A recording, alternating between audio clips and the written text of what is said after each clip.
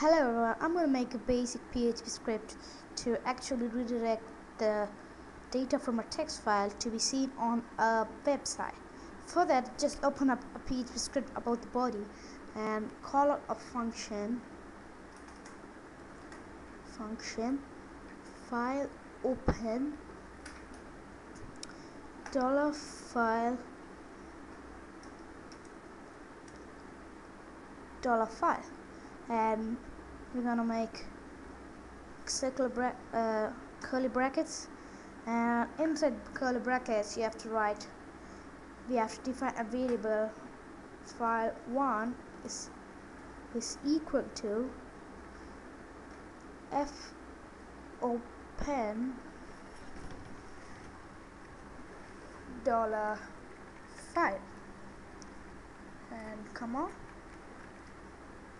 we're gonna also write R between speech marks, which denotes read, and we also gonna make an or statement like this: or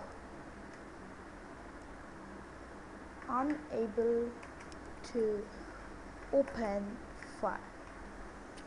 I want to do just close with a semicolon, and now we're gonna open up a while statement like this: fe of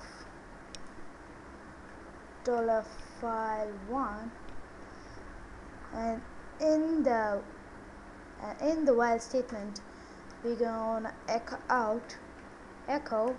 f gets $file1, and we have made a basic one. So, and we are also gonna make a loop. For that, we just write f close $file1. So let's see whether is there any errors in it. Nothing seems to be.